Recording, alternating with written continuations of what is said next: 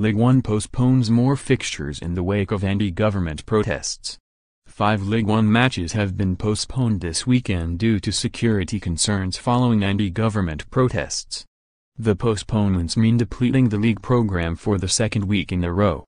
Paris St Germain's match at Dijon on Saturday is among those postponed, along with Amiens' match against Angers and Nantes' game against Montpellier. On Sunday, games between Olympique de Marseille and Girondins of Bordeaux and Guingamp against Stade Rennais have also been postponed.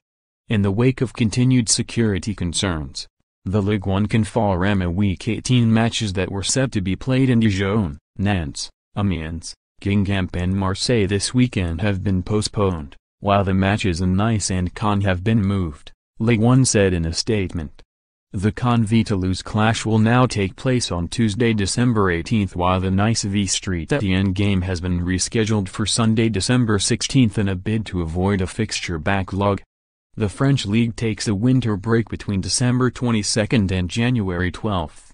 6 of last weekend's 10 fixtures were called off ahead of a weekend of protests across the country against rising living costs and liberal economic reforms. Predict 6 correct scores for your chance to win £250,000.